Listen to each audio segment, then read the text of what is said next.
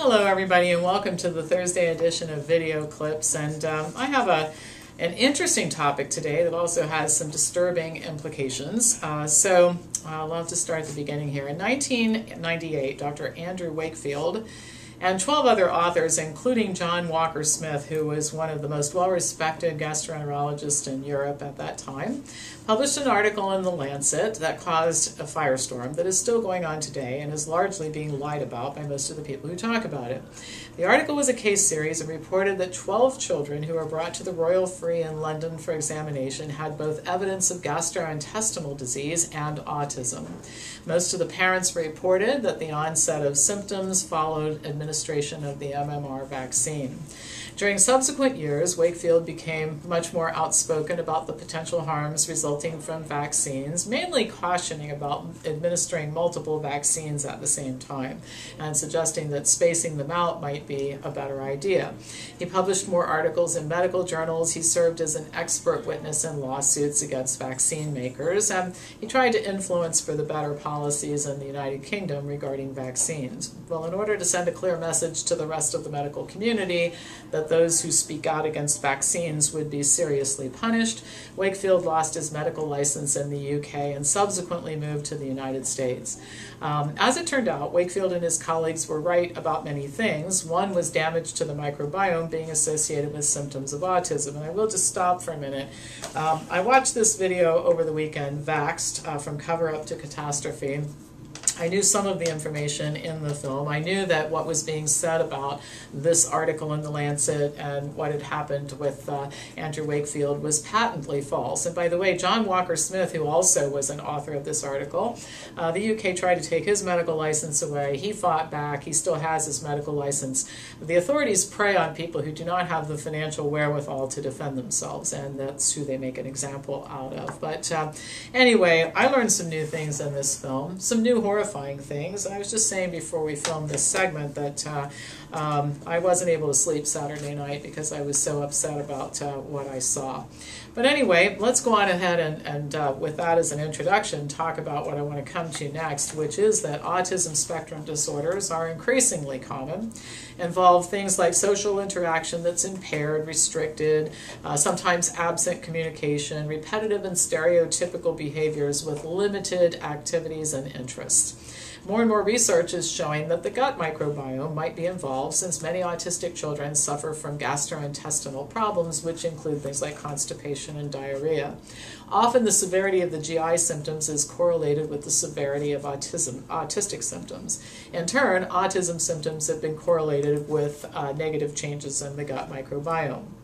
Dysbiosis of the gut is caused or aggravated by the fact that a significant percentage of autistic children have a history of treatment with antibiotics during the first 3 years of life. Several studies have confirmed that children with autism also have microbiomes that are considerably different than children who do not have autism. Now, to go to another topic, and I'll tie these together in a minute, fecal transplant involves the transfer of stool from a healthy person into the gastrointestinal tract of another person for the purpose of treating conditions like C. diff, inflammatory bowel disease, and other GI-related disorders. Since it appears that the onset of autism and autism symptoms are related to GI health and changes in the gut microbiome in many children, it's entirely possible that repairing the microbiome could be an effective treatment for autism. We certainly have seen that here.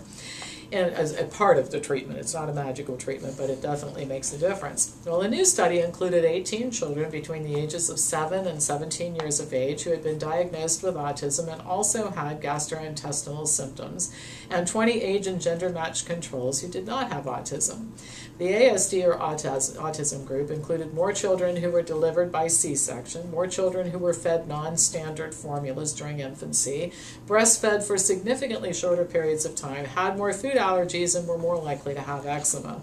The ASD children also ate a lower fiber diet, as did their mothers. And by the way, one thing I'll point out here, one of the gross misrepresentations that is being made is that people who are concerned about this connection between vaccines and autism are claiming that vaccines are the only cause I've been speaking about this issue for a long time, and I'm crystal clear on the fact that vaccines are not the only cause, and what you have somewhat is the perfect storm of things that start with perhaps C-section birth, changes to the microbiome, antibiotics taken from an early age, and many, many things. So anyway, going back to our study here, the children received 2 weeks of antibiotic treatment followed by a bowel cleanse and then a fecal transplant. There was a high dose followed by lower doses administered over a 7 to 8 week period of time. Now, following the transplant, the kids were less hyperactive, they were less irritable, they were less lethargic, and within 5 weeks they had experienced an 80% reduction in gastrointestinal symptoms. The children had a long history of GI symptoms, and abdominal pain, indigestion, diarrhea, constipation improved and remained improved 8 weeks after the treatment was stopped. The children also had decreases in the number of days with abnormal or no stools. As for ASD behaviors, the average developmental age increased by 1.4 years across all domains. We're talking about 2 months, people, 2 months, and this happened. Some children, and those included, by the way, communication, daily living skills, and socialization. Some children had received the transplant orally, some rectally. It didn't make any difference. The symptoms improved to the same degree. While the initial antibiotic treatment was accompanied by mild to moderate hyperactivity, tantrums, and aggression, no long-term adverse events were reported. And by the way, antibiotics are notorious for damaging the gut microbiome, so it makes perfect sense that that might have set off some behavioral issues that like those that were described.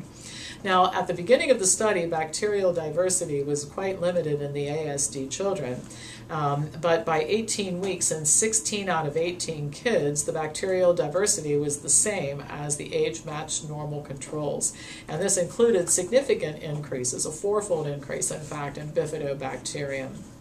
While the findings are significant, the authors acknowledge that their study was not randomized, placebo-controlled, or blinded, and that further research is needed.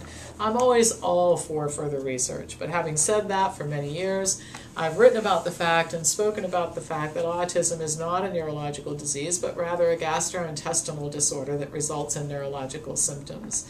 This recent study and the references in the paper, and by the way, that I just wrote, by the way, those of you who write to me every week saying put the citations and video clips, the citations are in the Health Briefs library along with the articles. All you have to do is subscribe to the library. You have 2,500 articles to choose from. But anyway, all of this body of evidence that I'm referencing here indicate that, it is a GI disorder in large part with neurological symptoms.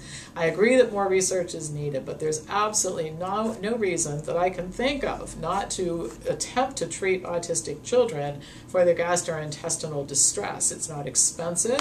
It apparently makes a big difference. We've seen this here. The medical research shows this, and this recent study shows this, and there's absolutely no risk associated with doing it. The study that I talked about here is further encouraging because it included older children who have been previously thought to be much harder to help. That's certainly been my experience, that the earlier the child, after diagnosis, that the child is engaged in the right diet and habits and training and therapy and that sort of thing, the more likely you are to turn things around. But these kids would, if you'd asked me before I read this article about the likelihood that something profound like this could happen, I would have told you it wasn't likely. So I'm incredibly encouraged by what I see here. Kind of circling back around to where I started, you know, there's a lot of conversation today about fake news, and I think almost everybody agrees we have a major problem with our press. And one of the things that is said, and this movie was made a long time before fake news was being talked about, is one of the people that was featured in the film said, you know, apparently the drug companies have not only bought the CDC and the FDA, they've bought television too. That's why the contrary point of view is almost always marginalized, because who are the biggest advertisers in the media? The drug companies. They're getting their way. It is a shameful practice that drug companies are allowed to advertise in the United States. We're only one of 2 countries, New Zealand is the other one, that allows this practice. And one of the ways we could drain the medical swamp is to stop that practice. If these people could not control what was delivered via television, newspaper, magazines, etc., and if they were not reaching the public directly, we would start to get to the truth about these kinds of things. It would be much harder to deceive the public.